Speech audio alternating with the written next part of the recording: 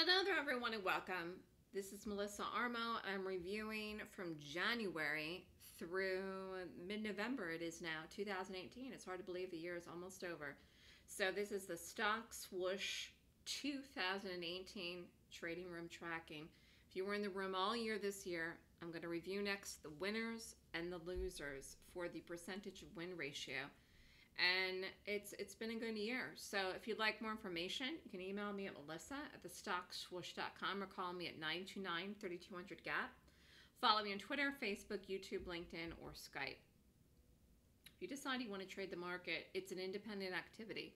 So you do have to feel confident about your abilities and yourself, and you're empowering yourself to trade because it's up to you. The amount of money that you make in the market is really based on you. So you have to set yourself up for the greatest chances that you have for success. And if you don't do that, then you're going to lose. So how do you do that? Educate yourself, focus, and follow a good mentor. I think that's a good way to start. So the year started out in January.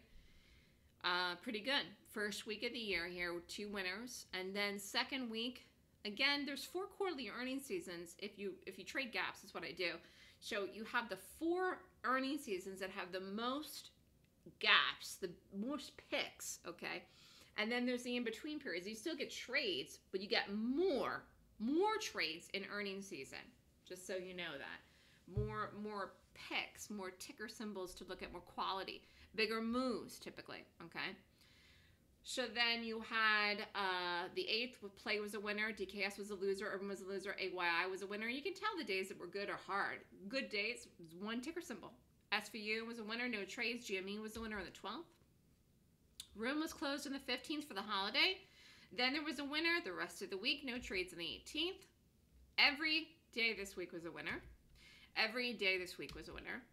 And then starting February, no trades. SWKS was a winner. CMG was a winner. TIVA was a loser. And then HBI was a winner. EXP took 2 shots. Sometimes I do something called a retake. You'll learn that in the class. EXP first trade was a loser. Second one, winner. Then going into second week of February, no trades. Room closed. It was a holiday there. Then SPY was a loser. CAR was a loser. Fossil was a winner. NTAP winner. True winner. Room closed on the 19th. WMT was a loser. WMT was a winner. Again, retake. You'll learn that in the class. Winners the rest of the week. I just love it when there's a first quick one. I mean, love it. 26 DF was a winner. SPY was a winner. 2 trades. Disney was a winner on the 27th. Lone TSR was a loser. And CLG was a winner. MNST was a winner. Foot Locker was a winner going into March. Another winning week here. Start out March. And then no trades on the 12th. Mondays are the slowest days. I mean, if I had to pick a day, I mean, say Mondays is definitely the slowest. And then, excuse me, the middle of the week is the busiest, where you get the most things. Tuesday, Wednesday, Thursday. SPY was a loser. QCOM was a loser. G was a winner. SIG was a winner. BAB a winner. TIF winner. This is March. Facebook winner. Oracle was a loser. Facebook was a winner. Facebook was just a short so many times this year. Love was a winner. TP day off, QQQs was a loser, WDC was a winner. Starting out then April, ALTH was a loser, UA was a winner. No trades, TV day off, SPY loser, SPY winner. No trades 9th and 10th. 11 SPY loser, Qs winner, Fast winner, BBBY, nice winner on the 12th. Z loser, WFC winner. And then WFC was a loser the 16th, no follow through. Netflix was a winner on the 17th. IBM, nice winner on the 18th. PG winner on the 19th, 20th. TV day after 23rd. AKRX was a loser. 2 trades. That just didn't work. A was a winner. MMM was a loser. Second trade winner. A was a winner then. Follow through day. Win was a winner on the April. T was a winner. eBay winner. 27th. No trades. Then the 30th. ARNC was a winner. May CMI was a loser. STX loser. LO winner. Snap was a winner. It was a good one. Again, we're in May. CAH loser, AIG winner, FLR winner. TSCM loser, CTSH winner. HTZ was a winner. A WMT took 2 shots. First trade loser, second trade winner. EXL was a winner, and no trades in the 11th. XRX was a winner. VIPS loser, PM winner, M winner. Cisco loser, second trade winner. WFC winner, and CPB winner. WFC was a short a lot this year now. I'm thinking about it. That stock is just horrible looking right now. May 21st, no trades. Tall winner, target loser, target loser, target winner. That was a rough one there, the 23rd. 24th, AGNC was a loser. BBY was a winner. Foot Locker winner, 2-1. That was a nice one on the 25th. And then Memorial Day off, NKTR in June winner. CCL loser, Starbucks winner, AMBA winner, SJM loser, LRCX huge winner. SPY loser in this 8th. Day off on the 11th. No trades the 12th. HRB loser, T winner, and Oracle winner on the 14th. Then getting ramped up here into the holiday week. SPY winner, no trades. SPY loser, and then a winner. Starbucks winner, AOBC loser, WMT loser, Starbucks winner. RHT loser, RHT winner. Again, retake required. Sticking to the conviction. CCL winner on the 25th. No trades on the 26th. 27th, CAG loser, and WBA took 2 shots on the 28th.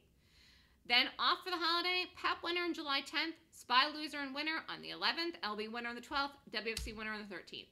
16th day off, Netflix loser, just did not work. Just totally did not work on the 17th. 18th, MS winner, UAL winner, eBay was a good one on the 19th in July.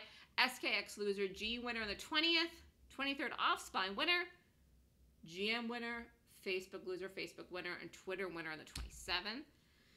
And then LL was a winner on the 31st. August was a good month. Cake winner, Trip, SYMC, DBX, QQQs. 1 loser on HT in the 14th. Q's winner, M winner. I mean, just good start to the month. Then the 16th WNT pulled it around after the second trade. DF loser, AMOUT loser. AMOUT just did not work. That was a bad day. The 17th. Q's was good, but failed. Sometimes it just fails. There's no reason. EL was a loser. SPY was a winner. ETFC was a loser. HBO was a winner. Target loser, target winner. And then LB was a winner on the 23rd. GPS was a good one on the 24th. No trades, 27th. Took 2 retakes. The SPY was a good one on the 28th, but it took 2 shots. DKS loser, AO winner. 2 TB days off. Room closed for the Labor Day. No trade on the 10th. BABA loser, Apple winner. No trades, KR winner. SPY loser, no trades, FDX winner. I mean, you can see here how I'm not doing that many things. I mean, that's the one positive. We don't trade a million things a day. 919, no trades. RHT loser, Q's winner. Unify loser, Unify winner. Again, another retake. Stick to the conviction. Sometimes it really pays off. No trades on the 24th. Facebook loser, CTL winner, Nike loser, IBM winner, BBY was a good one in September. Facebook winner, Tesla loser. That's been insane to trade, actually. SFIX was a winner. Cenex was a winner. No trades on the 4th. And then October was a really good month. COS was a winner. KR was a winner. FAST was a loser, but the Qs were a winner. SPY was a loser. Second trade worked. No trades, no trades. Qs was a winner. IBM took 2 shots. Winner. On the second one, big one. Then the second day follow through.